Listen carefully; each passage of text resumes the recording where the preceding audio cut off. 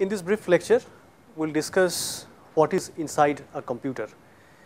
As we mostly know, a computer comprises of a display device, which is known as the monitor. It is attached to a motherboard, and it also interfaces with keyboard, mouse, and other input-output devices such as microphones, earphones, and so on. So in this lecture, what we'll do is that we'll take a look at what goes inside the motherboard of a computer. The central processing unit of the motherboard is the main processor, which executes instructions. These instructions come from the compiled program, and often this is known as an instruction processor. These instructions can be of different types. For example, it could be doing arithmetic operations, it could be doing logic operations, or it could be doing data accesses. You need data to operate on any instruction. Whenever it requires data, it first looks at something called a cache. Cache is a small memory which sits beside the processor and provides the data that have been accessed recently. However, it is quite possible that the access data is not found in the cache. In that case, it needs to access the main memory, which is known as the dynamic random access memory, or DRAM.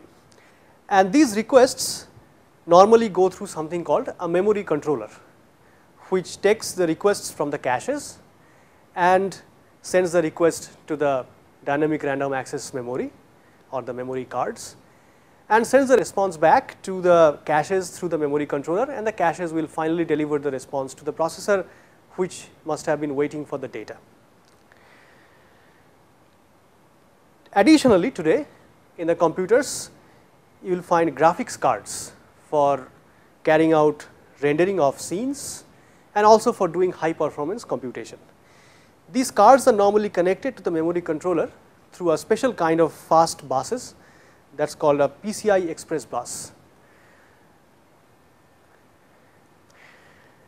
Finally, you need to interact with the environment, which are also known as the I/O devices or the input-output devices. For example, the keyboards, mouses, printers, hard disks, CD-ROM drives, speakers, microphones, and so on. So these requests also go through the memory controller, but they are delivered to something called an I/O hub or the input-output hub, which is also known as the south bridge of the motherboard. The input-output hub is essentially a I/O controller which takes the requests from the memory controller, decodes the request, and routes the request to the appropriate I/O device. One of the most important I/O devices connected to the south bridge is the disk controller, which controls the accesses to the hard disk. So as you can expect, the disk array would be connected to the disk controller.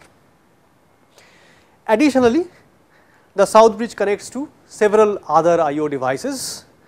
For example, the printer, the mouse, the CD-ROM drive, the display or the monitor that you see, keyboard, microphone, and the speaker. So this is roughly the overview of the motherboard, which plays a key role in how a computer works. Thank you.